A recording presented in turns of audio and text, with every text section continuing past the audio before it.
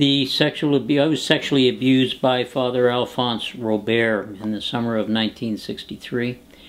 I then didn't start any action against the church until January of 2014. In that period of time, I suffered with the trauma and the nightmares and the night terrors of this sexual abuse.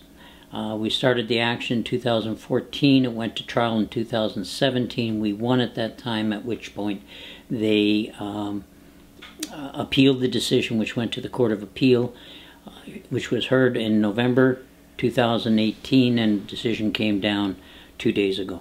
So at this point, once the decision from the appeal court has come down, my understanding at this point is that this deal is now closed, and as a survivor of sexual abuse, what that means is now I'm free of this.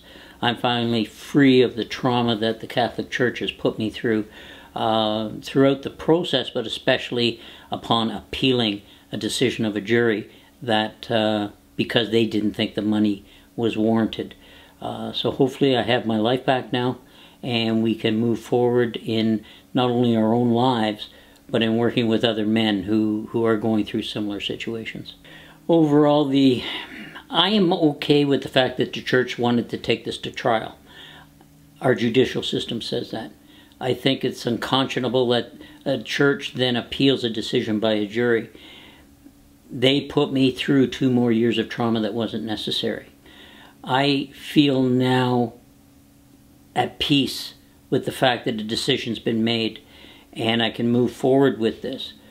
But I still have work to do in the resentment against this Catholic Church that is saying one thing and doing another.